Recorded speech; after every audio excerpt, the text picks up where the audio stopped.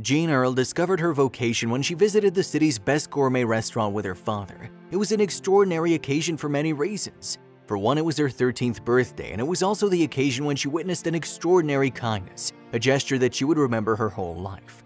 Jean never imagined there would come a moment when she'd be in a position to pay back that kindness, but 20 years later, the moment came. Jean's dream was to be a chef, a great chef. So when she was 20, she traveled to France to learn to cook in the country that has the most famous cuisine in the world. After 12 years, she was among the best, and that was when she returned to the States. Jean took a job in a New York restaurant, a top one, where her reputation quickly grew as one of the foodie city's most inventive and skilled chefs, but her dream was to go back home to DC. Her father was getting old and she wanted to be near him, so after nibbling on the Big Apple for 8 years, Jean accepted an offer from one of Washington's top restaurateurs. He offered Jean a fabulous salary, 30% ownership of the restaurant, and complete creative freedom, and on top of it all, attached to the contract was a project that would give Jean her own TV show and national celebrity. It was everything she'd ever dreamed about. Jean flew to DC and told her father all about it. "And I'll be here for you, Dad," Jean exclaimed, "just like you were here for me." Bob Earl kissed his daughter's hands with tears in his eyes. "I'm so proud of you, baby girl," he said. "After all we went through, who'd have believed you'd be the best chef in the world?" "I don't want to be the best chef in the world, Dad," she said. "Only in Washington, D.C." The next day, Jean set out for the meeting at which she'd been signing the contract that would fulfill her every dream. The Uber dropped her off at the venue for the new restaurant, but as she got out of the car, she caught a glimpse of a green awning. "I know that place at the corner." The driver sighed. "That used to be the best restaurant in town," he said. "Senators and presidents ate there, but a few years ago the owner died and it's downhill since then." Jean thanked the driver, but instead of going to her meeting, she crossed the street towards the old restaurant with a shabby green awning printed with the word Farganetti's. She pushed open the door and the memories came flooding back.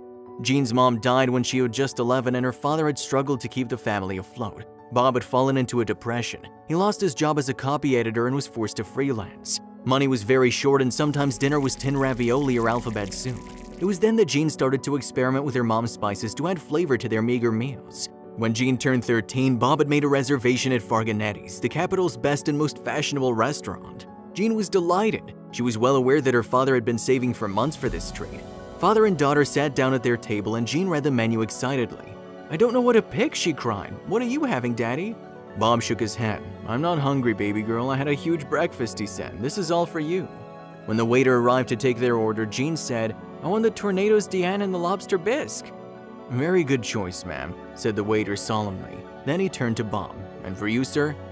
"Oh," Jean cried, "Daddy was so silly. He's been saving to come here for lunch for months now, and he spoiled his appetite with breakfast." The waiter threw Bob a quick look and saw the man blush. He immediately recognized what was going on. Bob had enough for Jean's lunch, but not his own. The waiter, his name was Carl Bader, went to Mr. Farganetti. "Excuse me, sir," he said. "There's this little girl and her father. He's been saving to bring her here for her birthday for months, but he can't afford to order anything for himself. Would it be okay with you if I paid for their lunch out of next week's salary?" Mr. Farganetti shook his head. "No, that's out of the question, Carl. Lunch will be on the house. Go to the chef and tell him I want them to have what he served the president last week and to take a birthday cake." Jean and Bob had sat and waited nervously for over an hour and were stunned when not just one, but 5 waiters paraded in with a series of gourmet dishes and set them before the father and daughter. "Lunch is on the house with Mr. Farganetti's compliments," Carl said, winking at Jean. "Enjoy." For Bob and Jean, it was a magical meal, and it ended on a high note when the chef himself brought in a wonderful cake ablaze with candles. Father and daughter were on cloud 9 when they walked out. "Jean," said Bob happily, "I have a feeling our luck has changed." And it did. The next day, one of Bob's old friends called and offered him a job at a new magazine that was starting up, and Jean believed Farganetti's had made it all happen. That was when she decided to become a chef. 20 years later, the old restaurant was looking shabby, but Jean recognized the waiter immediately. "Carl?" she asked delightedly. "Carl Bader?"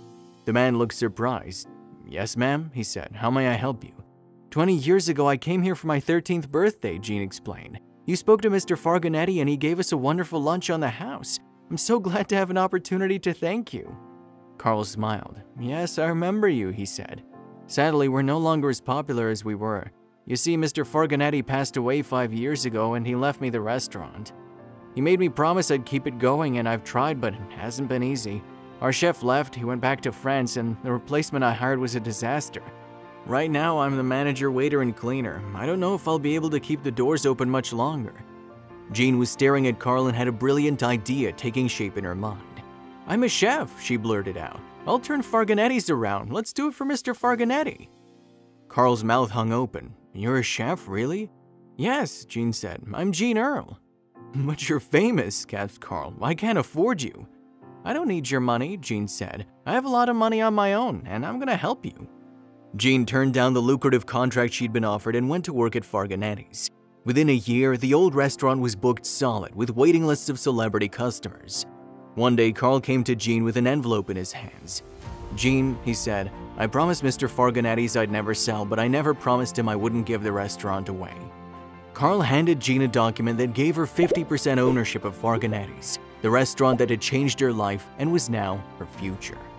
If you liked the video, please give it a thumbs up and consider sharing it with someone who may find it interesting. Thanks for watching, and I'll talk to you in the next one.